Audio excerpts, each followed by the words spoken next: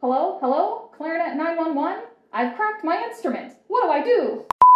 Hi, welcome to Clarinet HQ.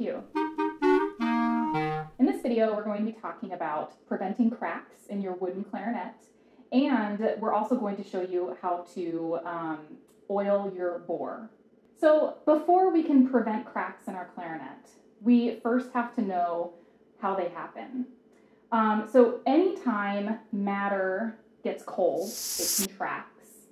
And anytime it warms, it expands, okay, except for ice, but that's another thing. So that's what happens with our wooden clarinets when they crack. It means that it is cold on the outside of our clarinet, but if we play our clarinet and are putting warm air through our instrument while it's still cold on the outside, we've got contracting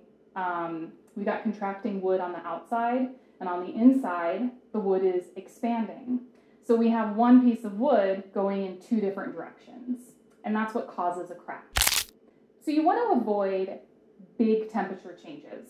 For example, when I ship my clarinet out to be repaired, it may have been traveling, when it comes back to me, it may have been traveling on a really cold plane or a cold truck during the winter time. So when I get it back, I'm going to let my clarinet just sit in my home and gradually get back up to my home's room temperature, which may take half a day, before I then take it out and actually will warm up the outside of the clarinet before I play it. So that way, when you start playing your clarinet and that warm air is going through the inside bore, you are basically creating an atmosphere where it's all the same temperature and you're not going to induce any cracks. So another thing that contributes to causing cracks is not just the difference in temperature between the outside of your clarinet and the inner bore of your clarinet, but the condensation that's created when we are playing our clarinet, okay? So we are putting, even though we use cold air when we blow through our instrument, you still have to remember that it's coming from our lungs, the inside of our body, and we are 98.6 degrees on average. So that air is warm air compared to the outside of our clarinet if it's cold.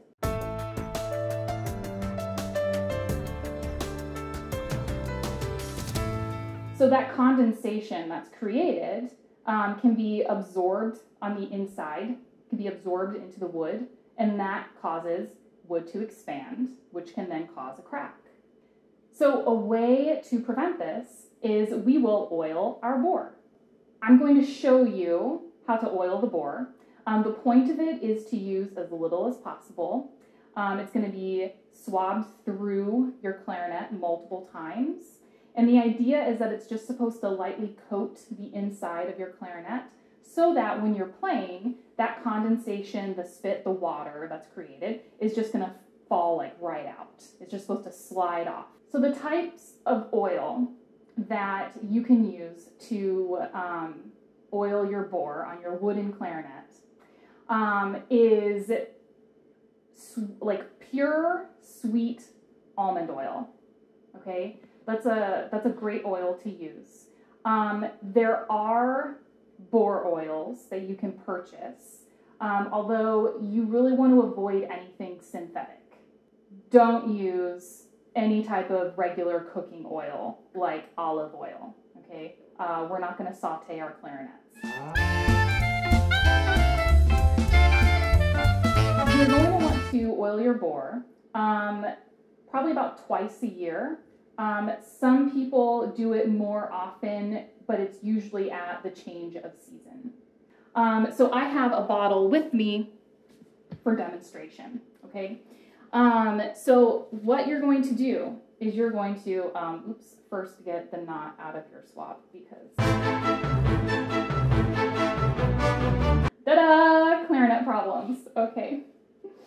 So I want you to remember that you can always add a little more oil if you need to, okay? You can't take the oil back off the swab or out of your clarinet. So you want to use a very small amount, okay? Remember, it's not so that the oil is going to be absorbed. That's not what happens. It's just supposed to lightly coat the inside of the bore. So I have some bore approved oil, and on your swab, really what I'll do is I will just take a little bit. Come on. Okay, so there's just a few drops. And then I'll actually like rub it around on my swab. So once it's nicely coated around, kind of all over your swab, it's not going to have like a shiny sheen to it. Your swab isn't, okay, when there's oil on it. You just want to, if you can like test a spot on your hand, and if you just feel a little bit of it, that's plenty, okay? So a reason why you really don't want to use too much oil is because too much oil is going to then get into the pads, and it's going to cause them to stick, and then you're going to have to repair them, and it ends up costing a lot of money, okay? So you really want to err on the side of too little, and then if you don't quite see a sheen throughout, you can either swab more, or you can add a little more oil. What you're going to do is then you're going to swab it through your instrument. Okay. You're going to swab it through a few times, going one direction, and then a few times, I only did it twice, but you should probably do it 3 or 4, and then a few times going the other way. And that's to make sure that the oil is nicely coating the inside of your clarinet, your wooden clarinet. And what you can do is you can actually, ahoy! No, you can look through your clarinet and you'll see like just a little kind of like a sheen, a light sheen going through your bore. And you've done it. You've bore oiled your clarinet. So after you have oiled your clarinet, it's best to let it sit on a clarinet stand and just kind of let it sit out.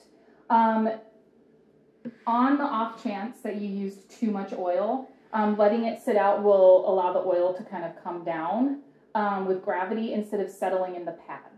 So if you feel uncomfortable oiling your own bore, you can always talk to your band director or talk to your local repair person, and they can walk you through the process. So you want to keep in mind that only wooden clarinets crack.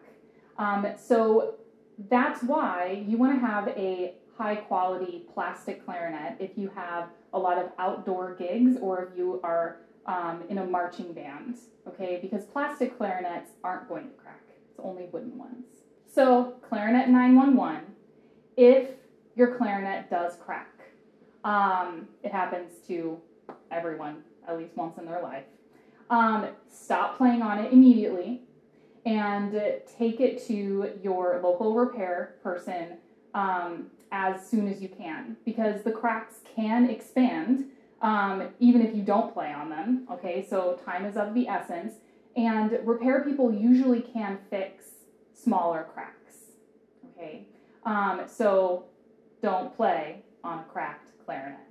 If you have any questions about bore oil, Clarinet 911, you can post them in the comments and we're happy to help out. Make sure to like and subscribe. Thanks, mister!